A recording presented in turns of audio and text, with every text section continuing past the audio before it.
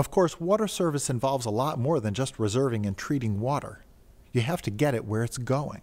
Once the water finishes the treatment process at the plant, obviously it has to be moved from one place to another. That can be done either by gravity or pumping. We try to use gravity as much as possible because it doesn't cost anything. This starts at the E.M. Johnson plant, which does more than clean Raleigh's water. It also controls it. We control manually all the distribution system for the city of Raleigh. We've got approximately 250,000 service connections.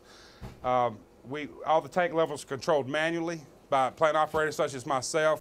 That is, using a computer program that captures data from throughout the system, plant operators make decisions about treatment volume at the plants, about the status of pumps in 27 pump stations, the levels in 25 elevated storage tanks, and the flow of water in the 2,300 miles of pipes Raleigh uses to serve its nearly 500,000 customers. You got to be a good operator, you need to have good forethought and good hindsight. Overnight, when use is low, the plant fills up elevated storage tanks. During the day, gravity keeps that water flowing into the system and water pressure high as the tanks drain, only to be filled again at night. If we can put the water in the air, we only have to pump it one time to get it in the air. Then it can gravity feed out to different areas. And there are always contingencies. I'm preparing, Lenny, it's not on camera, but he's the oncoming operator senior that'll be relieving me. I'm having forethought that we got a thunderstorm coming through about 8 p.m. tonight. It's supposed to be a pretty bad band. Thunderstorms, for some reason, cause people to stop using water. So Ennis leaves space in some of the storage tanks for the water the plant will produce at that time. So, I don't want to get him in a bind later on having a lot of water on hand with nowhere to store it. I just don't run my 8-hour shift. I look into his shift and I look back what I came into.